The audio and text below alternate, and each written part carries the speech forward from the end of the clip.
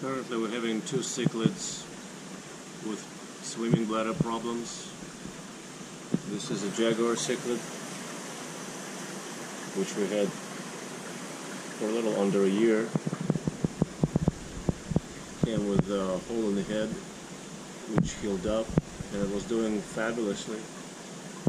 But then it stopped being able to inflate its swimming bladder for the last, I want to say, 3 months. It still swims and maybe even eats sometimes, but that's okay. That's number one out of the current problematic fish. The second one is Mascajeros argentea, or Silver Vieja. It has the same problem, the female. She's right there sitting on the bottom, still feeding and behaving fine, but she just can't swim in the water column. Same as the Jaguar. She just drops to the bottom, almost like a rock.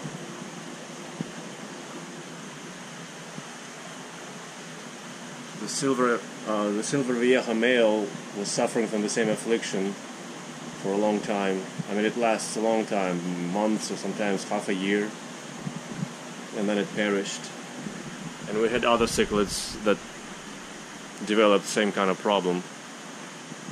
So I'm not sure what to make of it. I wonder if we have some kind of a bug in our system that affects them. But then the Oscars will almost never have problem with them like that. I don't think we ever had a problem with Oscars like that. They usually do quite well.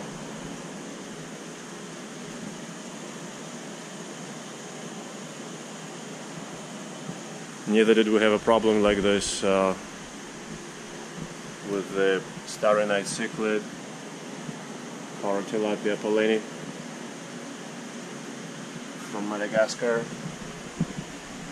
And we never had problems like this with mystus or red devils. So if this is some kind of a common denominator, it's selective. It's not for all the cichlids.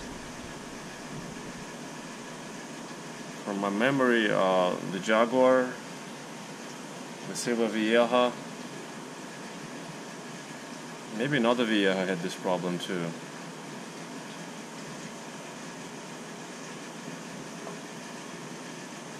So I'm not sure what to make of it. Tilapia usually are very robust. The African cichlids are also robust. I mean, they don't show this ailment, right?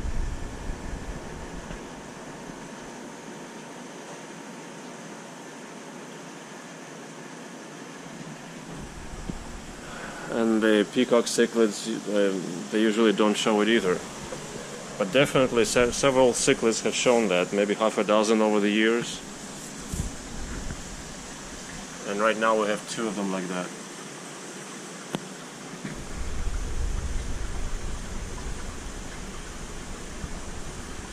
Could be the age. I mean, they're not young by any means.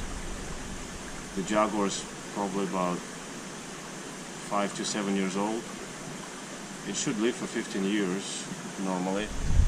And the Vieja cichlid is also 7 years old. So they're getting close to their maximum lifespan, especially the Vieja, but we'll see. The Akara, I knew, they just came. They're doing well. And the Calo, the Oscar from the Rio Caqueta, is also fine, but he's also new. Usually it happens after some time.